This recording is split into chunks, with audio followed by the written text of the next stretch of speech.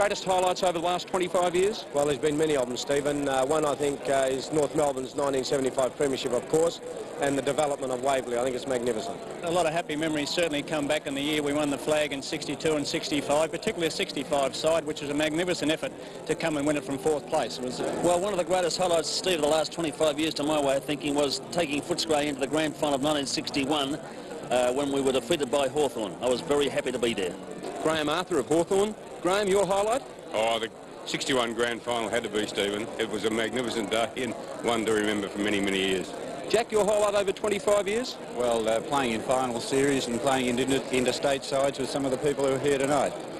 undoubtedly the 71 grand final. Ron, your greatest highlight over 25 years? Very, very hard, but I'm going for the 70 grand final, Carlton versus Collingwood. John, the greatest highlight over the last 25 years? I think, Stephen, by far the drawn grand final in 1977.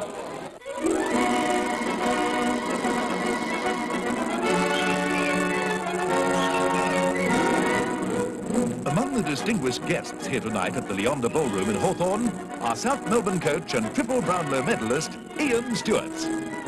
Graham Arthur, Hawthorn's great half-forward and first premiership captain. Collingwood's rugged fullback of the 50s, Jack Hamilton, now VFL general manager.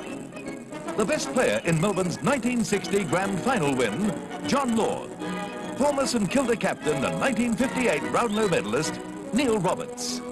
Doug Wade, one of two full forwards in history to kick 1,000 goals. Mr. Football for nearly 20 years, Ted Whitten. Carlton's great ruckman and premiership captain coach, John Nichols. St Kilda's Lindsay Fox, a battling player who rose to become club president. Richmond's 310-game veteran, Jack Dyer, alias Captain Blood. Former Essendon skipper and 3 times All-Australian centre-man, Jack Clarke. From Western Australia, former North Melbourne champion, Barry Cable. Collingwood's 1953 premiership captain and 250-game veteran, Lou Richards. Veteran Victorian defender and former Fitzroy captain coach, Bill Stephen. A member of 4 premiership sides with Carlton and now captain coach of St Kilda, Alex Jezelenko. Triple Brownlow medalist and former South captain and coach, Bobby Skilton. And now, ladies and gentlemen, your host this evening for Sevens Hall of Fame, please welcome Peter Landy.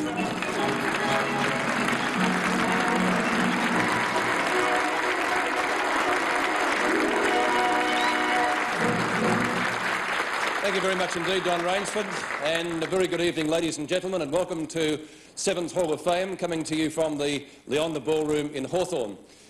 Tonight, we have gathered the greatest players, coaches and administrators of the Victorian Football League to help us celebrate our 25-year involvement with football. Over the next few hours, we'll be looking at the highlights and personalities who've shaped Australia's greatest game since 1956. We've invited our World of Sport experts, both past and present, to select their greatest team from that period. And looking around at the champions here tonight, you can imagine just how difficult their task has been. Now, those selected make up Sevens' Hall of Fame team, and each member will be presented with a magnificent memento of tonight's function. The 21 inaugural members of Sevens' Hall of Fame will each receive a superb gold-plated statuette. The team will comprise a coach, 18 positional selections, and keeping with the trend of modern football, 2 interchange players. The interchange players being the second highest vote getters. Now, as well, we'll have 2 special awards to make, but we're telling you more about that a little bit later on during the program. The statuettes were commissioned especially by Seven and were designed and crafted by Brim Medallions. The trophy represents a modernistic football mark and was designed to stand out, for the champions here tonight have certainly filled cabinets with their on-field deeds over the years. Now, the task of sifting through the hundreds of fine players that have represented the 12 league clubs over the past 25 years, I'm sure you will agree, was an enormous one. And what better selectors could there be than the experts who have sat in judgment on the World of Sport panel for 22 years. Now, last Sunday, the world's longest-running sports show celebrated its 1,115th performance. And the ex-champions who make up the footy panel are an integral part of the show. Now, no one could have better credentials over the years than the faces have changed, but the balance of experience and wisdom has remained.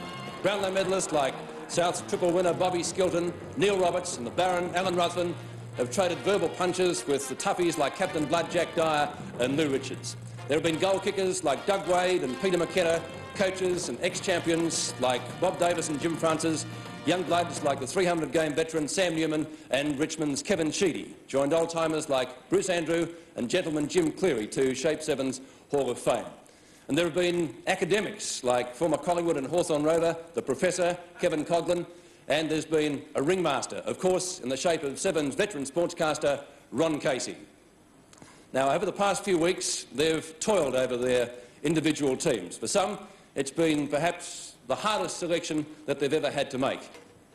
And each of our judges was given a strict proviso that their team was to remain secret, and all were asked not to discuss it with the other judges. That perhaps was one of the hardest parts of all. Tonight, you, the viewing public, had the chance to see if your expert selections match those made by our World of Sport panellists. And certainly there have been many thousands upon thousands of entries being sorted out, and we'll be making the announcement of the winner next Sunday on World of Sport. With $50,000 and a brand new Datsun Skyline at stake for anyone who can pick the Hall of Fame team, security has been absolutely essential. Only one man, Sevens program manager Gary Fenton, has the team, and we've been forced to profile large numbers of players, just in case. Now, ladies and gentlemen, it's my pleasure to introduce to you a man who has been synonymous with football over the past 25 years. He is also Channel 7's General Manager. Would you make very welcome Mr. Ron Casey.